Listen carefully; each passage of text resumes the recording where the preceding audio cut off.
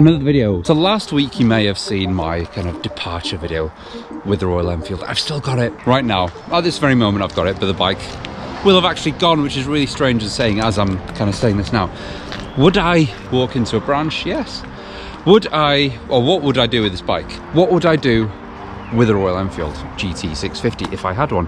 Now there are a lot of things that you can do with it, and this is the nice thing about Royal Enfield, is because they want you to modify the bikes, which is why I've got this beautiful Expedition Special, which has been modified. This is, I believe, made out of the factory as a one-off special. So what would I do? Strange enough, I've actually done a drawing, and the drawing is here. This is the Brawler.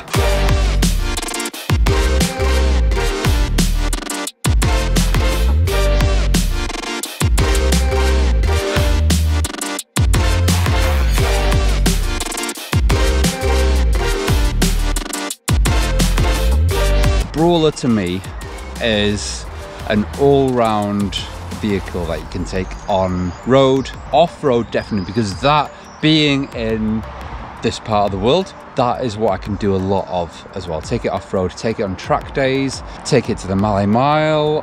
That would be fantastic. So this concept, the Brawler, accommodates for that. Now the other purpose of this video is to show you what I can do with a Royal Enfield without actually changing too much, but yet changing the complete visuals of it by making it look your own. And this is the whole point of modifying, is when you buy a bike, you don't want to buy an old bike that's got stripped down all the way down to the bare metal frame and build it back up. You want a bike that you can modify easily. That essentially makes life a lot easier for you and eliminates all the worry and excessive spending, hidden spending. That's the biggest thing. When you're actually building a bike, there's a lot of hidden costs.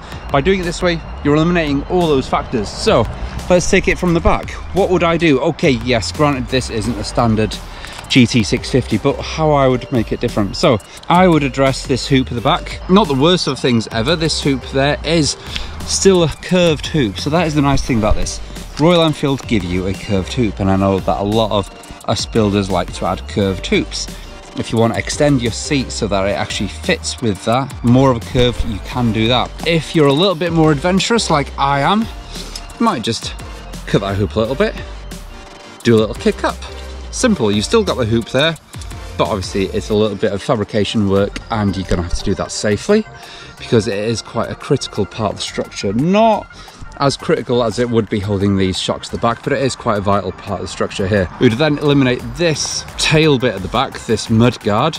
See if there's a neater way you can do that, but this whole number plate system at the back, you might put that on the side, depending if you're going with a single exhaust system, which I would like to. So on this side here, I mean, there's two ways you can do it. I'd like to change this exhaust, I'd like to change this exhaust up here, so that then it feeds up there and then down into a twin box system, which would then free up the other side for the number plate to come on there. A single axle kind of number plate mount on there, that would be brilliant. Or even just curving around, creating a little frame section which then holds the number plate at the back here. That would be even cooler, actually, come to think of it. Shocks, you know, the brakes. Okay, let's talk about the brakes. The brakes are fine. Might colour them a different colour. Frame, depending how much framework you're doing, you could always powder coat the frame again, but as it stands, it looks fine. Shocks, I would love to put some TFX shocks on this. If I was taking it off-road, TFX are one of the leaders in off-roading shocks, so I would definitely fit some TFX shocks on here, so a twin shock. I would create a custom seat that then works with this little brat style kick at the back, still accommodate for two people, and or luggage on the back. Being an off-road bike, it would be great to go on vacation or actually be able to put some luggage on the back. So I would keep these footrest mounts where they are, just in case I need to put a second pair of feet on there. It would be pointless to get rid of that. I like all these little bits here, all these shielding. I might drill that just to put a little bit of a pattern there. You could also create some CNC'd ones yourself. This section here, I wouldn't do an airbox delete on here because of obvious reasons. I would just simply paint that in the Brawler colour scheme. Same with the tank, new Brawler colour scheme on that. Keep this cap as it is.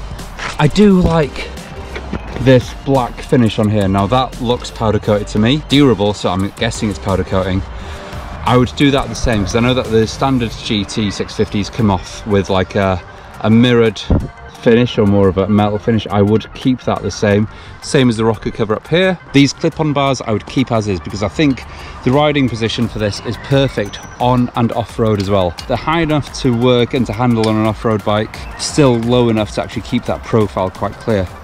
These mirrors are aftermarket mirrors, but they are Royal Enfield mirrors and I do love them. I would keep them as is as well. I wouldn't change that. Might put a new headlight on, but again, I quite like that as a front fairing. And the mudguard, might just shorten the mudguard ever so slightly, but of course that's there for a reason.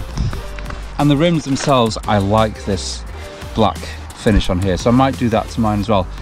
Get rid of these reflectors on the side, that is an absolute must. And then just some tidier, probably some Kellerman indicators on the side. And that's pretty much it. Job done. And that would be the Brawler. A really simple, quick flip of a job, but so effective. But it actually goes to show you what you can do with actually a little work, not a lot of cash, but a decent paint job, and you can instantly make the bike your own. So right below, if you actually want to see the Brawler being made in the workshop, I will see what we can do, see what we can make happen. So until next week, everyone, have fun and go create your perfect Royal Enfield bike. Why not?